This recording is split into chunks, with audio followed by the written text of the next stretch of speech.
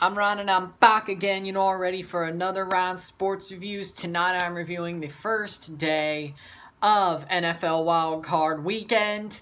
The first game, Houston Texans beat the Buffalo Bills 22-19. And then the second game, the Tennessee Titans beat the New England Patriots 20-13.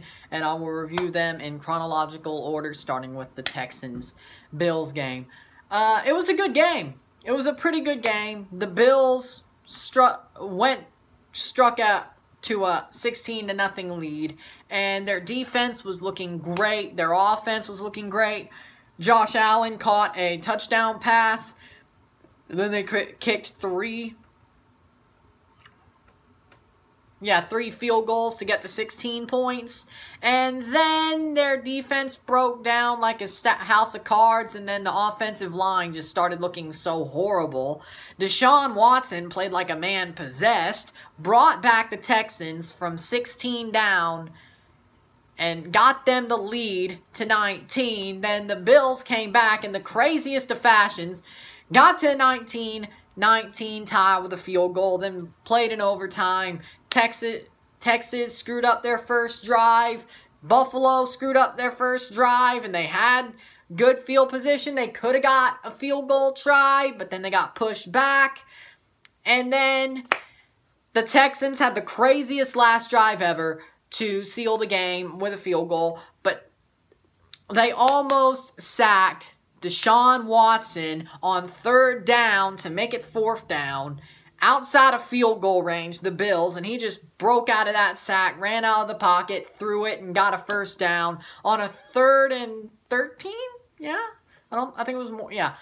And then Kaimi Fairbairn kicks the field goal to end it. The Texans go on to face the Kansas City Chiefs. Wait, no. Yeah, the Kansas City Chiefs. Yeah, next week. Because Tennessee beat the Patriots. They get to face the Baltimore Ravens. Ooh, gonna be a fun one to watch, ain't it? No, it's not, but whatever. Crazier stuff has happened, as you can see today. But let me talk a little bit more about this Texans-Bills game in depth. Josh Allen looked good for the first half. Like first half and then half to the third quarter. Then he started realizing what happened and he just started choking. It was kind of like Nick Fitzgerald or I don't know. Not really Peyton Manning. I don't want to be mean to Peyton Manning for that, because you know, no. Not Peyton Manning. Maybe more like the reverse of a Tim Tebow. Speaking of, this is the first time a wild card game went into overtime since the Tebow game. So, yeah, that's kind of crazy, ain't it? But Josh Allen, in the second half, he just inexplicably took long making his reads. His offensive line broke down. He couldn't do anything.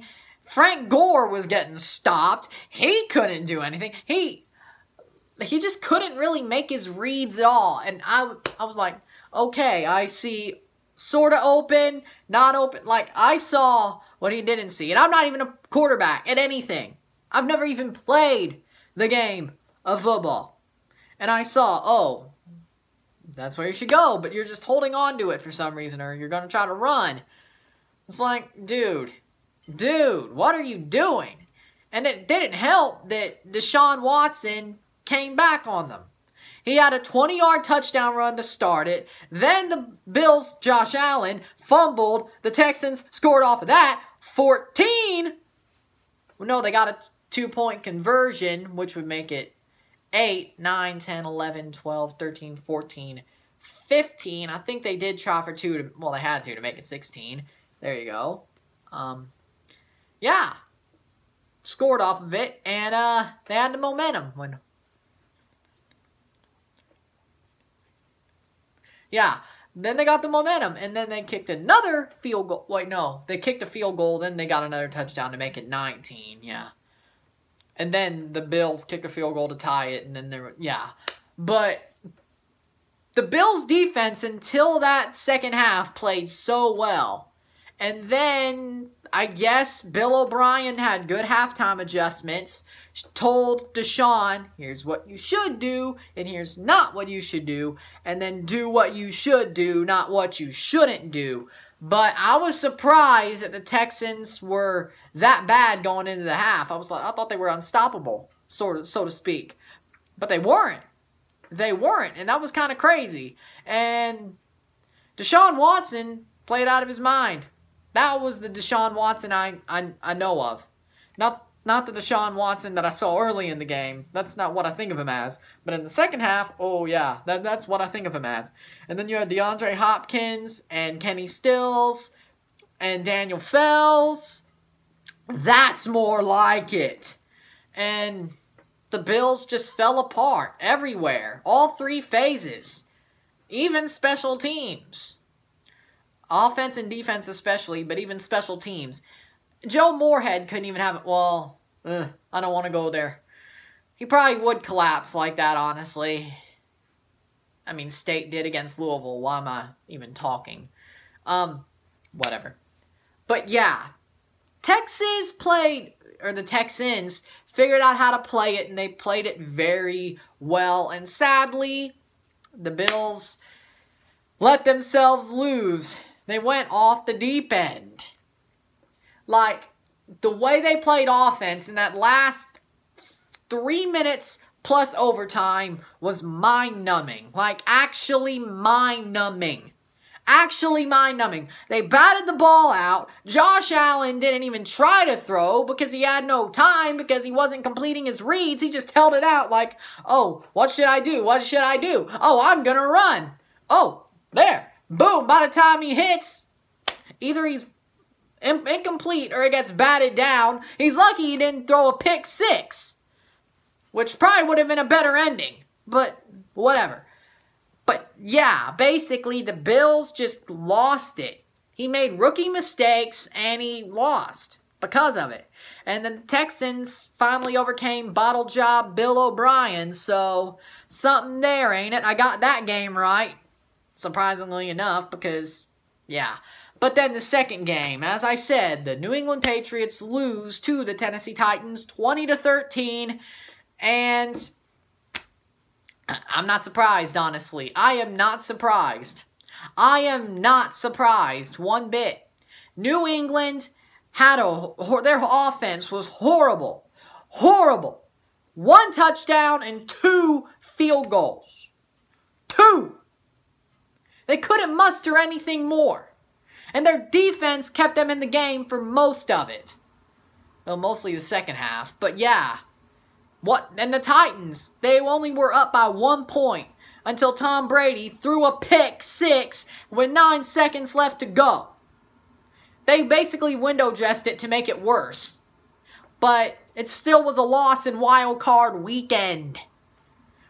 The last time we were there, 2010, 2009's playoffs, we lost to the Ravens. This year, we lost to the Titans, coached by none other than Mike Vrabel, former New England Patriot. Caught a couple of touchdown passes from Tom Brady, I think one in the Super Bowl, and I think another one in the playoffs, and the rest were regular season. But Mike Vrabel, man wearing a gilet. A freaking linebacker wearing a gilet. Okay. Sure, he is a Belichick disciple. I could tell that. I could tell. Oh, that's exactly why we lost, yeah? If we played a team that didn't have a Belichick disciple, we probably could have somehow pulled it off. But he knew exactly what we were doing. Fair play. Fair play. Even that 45-second, waste time by not punting and taking 2 delay of games and 2 false starts. Yeah, that was a masterful. I don't even think I've seen Belichick do that. But okay. The offense for New England was putrid. Yeah, the Patriots' offense was putrid. Putrid, horrible. I have never, this whole season I've seen an offense so horrible that even Joe Moorhead wouldn't say that that was a good offense. Even State's offense was better than theirs. Mississippi State could have beaten the Patriots with that offensive whatever they had this year. Both sides. You know what would be so funny that I would just love? That you know who I want to see replace Josh McDaniels as offensive coordinator for New England Patriots next year? Joe Moorhead. I don't know why. I think he'd actually be better. He at least knows how to be an offensive coordinator, as long as he's not the head coach. He doesn't have to dole out punishment. I mean, it's the NFL, so maybe it's not like college anyway. But hey, as long as he has some good players on the offensive side of the ball, he knows how to be an offensive guru. Isn't that basically the way they're selling Josh McDaniels to be a head coach anyway? Okay. It's like, hey, let's just swap. I don't want Josh McDaniels at Mississippi State either. I think I'd lose my head. He may be a little bit more harder on discipline, but he's still the same type of head coach. Doesn't know anything. Okay. But again, Patriots offense, putrid. If you only get 1 touchdown and 2 field goals in a game against the Tennessee Titans, even if their head coach is an old Belichick disciple who used to play for the team, I don't care. You deserve to lose. And if you lose to the Miami Dolphins to be in a situation like this, again, you deserve to lose. Stop telling me that this was just a fluke. It's not. I knew it deep down. I'm a Tom Brady fan, let's be honest. I've grown up with him being on the Patriots my whole life. But the way I am a Patriots fan. I'm not a fan of Robert Kraft, let's be honest. Because here's the thing, or 2019 Robert Kraft, so to speak. Why? Because he basically crippled this team at the knees. Because his idiot head, his old 80-something-year-old idiot head, he's probably younger, I really don't care. He's like, oh, I need to make this up because I got caught getting a handy at a beauty parlor. I need to make this up. Oh, Antonio Brown lost his head? Let's get rid of him. Let's do what the opposite of the Patriots would do. Get rid of him. Not, oh, you know, who cares about what they're saying? Let's keep him and see where this goes. Oh, Josh Gordon is getting sort of hurt and I have a chance to get Mohamed Sanu. I'll get rid of Josh Gordon and just let Jacoby Myers play. Oh, okay. Makes no sense to me. I like Gunnar Olszewski. I'll give him another shot. He got hurt. Good job. You could have had 2. Maybe, well, the Sanu thing would have never happened if Antonio Brown didn't lose his head, but you would have had Antonio Brown / Mohamed Sanu and Flash Gordon. You got rid of 2 or 3. Good job, old man. Good job. You make me sick. You make me sick because you grew a conscience. You grew a conscience and became basically a complete and utter SJW because you got caught getting a handy and then you were like, oh, I got to get rid of players that rock the boat. You still found a way to cheat with the taping the sidelines at the Browns game or whatever, and you still found a way to do that, and then, well, you get rid of the players that could have won us a damn Super Bowl and had us a 19-0 season just because you got caught doing something stupid, and then you buy players for the New England Revolution and Bruce Arena because you're like, oh, I need to make the SJWs happy because I'll go help the team that they support. I've had enough winning over here anyway, so works for me. Who'd he buy again? Buttka and frickin' Gustavo Bo and Harles Gill? You know what I hope happens to you, Robert Kraft? And I'd love to have the Patriots sub hear this. I hope for the next 10 years, if any of you are Revolution fans, I hope you're a little bit insulted. I hope, you see my profile picture on my YouTube channel, okay? You know what's coming. I hope, Robert, the New England Revolution come to BMO Field for 10 years straight in the MLS Cup playoffs, and they get curb stomped. You will never be what you are in the NFL and MLS. 2 reasons. 1, nobody cares about the New England Revolution. 2, you're never going to be better than Toronto FC. You should have just left it alone. You should have kept Antonio Brown and took the flack like you normally do. But you had enough coming at you, and you had to be an SJW. It's a sad day, Robert. I hope that Tom Brady leaves and goes to the Chargers, because I can't stand you. It's all your fault. But yeah, it didn't help that Josh McDaniels lost his brain throughout the season, and Bill Belichick just didn't act like himself, and Tom Brady didn't have any weapons to help him. It's all your fault. I know that sounds crazy, but all what you did led to this. The Patriots getting cut up like a birthday cake, like a Halloween pumpkin, a Thanksgiving turkey, a Christmas ham, whatever you want to call it, that's what this was. And I do not like the way this ended. It's all your fault. It's all what it is. Exactly what it is. And I can't wait till October, whatever, when the second round of the MLS Eastern Playoffs happen.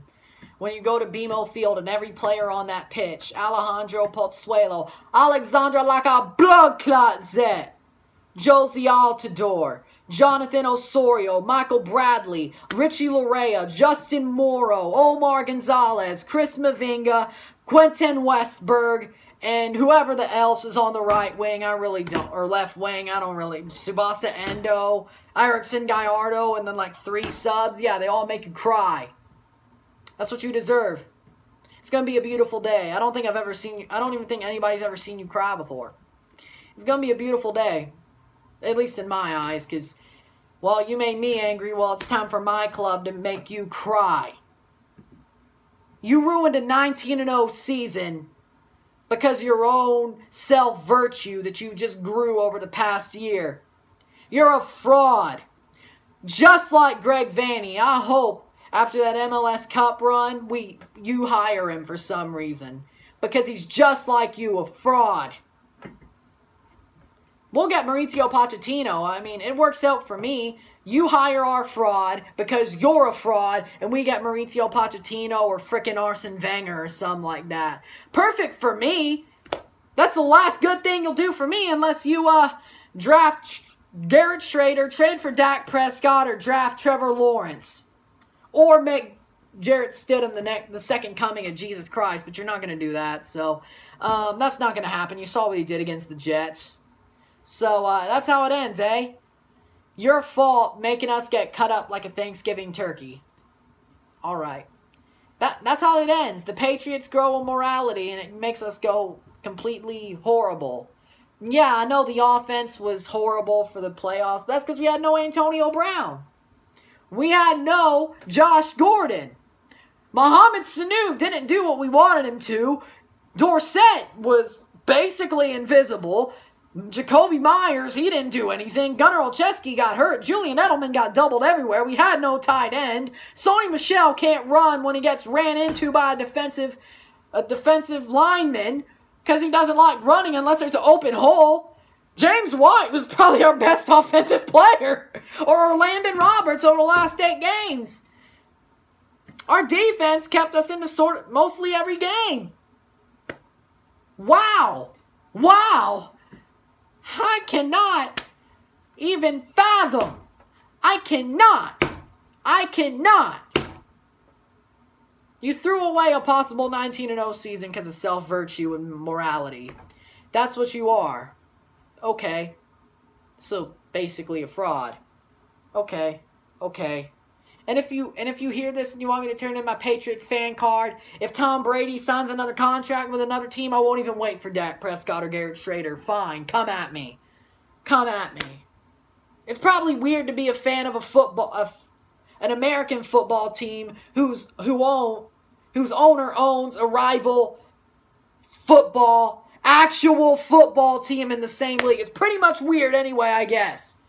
It's not as weird when Brady goes to the Chargers because, well, they won't even play at the same stadium as the LA Galaxy, but I got a lot of Galaxy fan friends anyway. So, maybe not really as weird.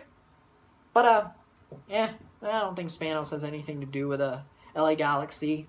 Yeah, I don't think so. But, yeah. If that's what you want me to do, come at me. Who dat? Who dat? Who dat say they gonna beat them Saints? Fine by me. I got a home in the Superdome. I got a home in the Superdome. I mean, I'm a Mississippi boy anyway. I mean, this was gonna... I'm not gonna say this was gonna happen, but...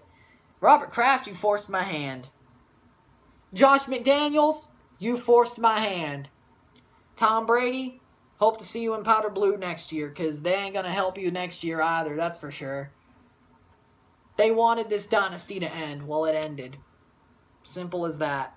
Simple as that. And I knew it was coming. We all knew it was coming, but some people wanted to stay positive because that's the way they act. Well, when it comes to New England, when I see something that's true or like anything, when I see something that I know is going to happen, I'm going to call it out. If you know me well enough. And I saw it when it came to Miami. And I was like, I'll pick New England for this game because it's Tennessee, but I wouldn't be surprised if New England lost. Well, guess what? They lost. In a horrible fashion. The most anticlimactic way to end a dynasty ever, it got ended. That's the way it happens. Sad. We move. We move on. Sorry, Tom Brady, it just wasn't meant to be. It's not your fault. It's not your fault. It's everybody else's. The defense even tried to help you. It's everybody on your the other 10 people on the offense. I mean, Julian tried, so I won't blame him either. But everybody else, and I won't blame James Watt either. But everybody else, yeah. I think Marshall Newhouse played this game, didn't he? Yeah. Oh, definitely your fault. Definitely your fault, Mr. Turnstile.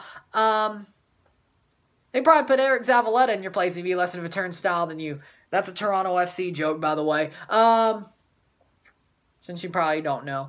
But, yeah. Everybody else but Tom Brady, Julian Edelman, and James White, and Rex Burkhead on the offensive side, it's all your fault. Defense, you're absolved. Special teams, you're absolved. It's basically the offense and Robert Kraft and Josh McDaniels.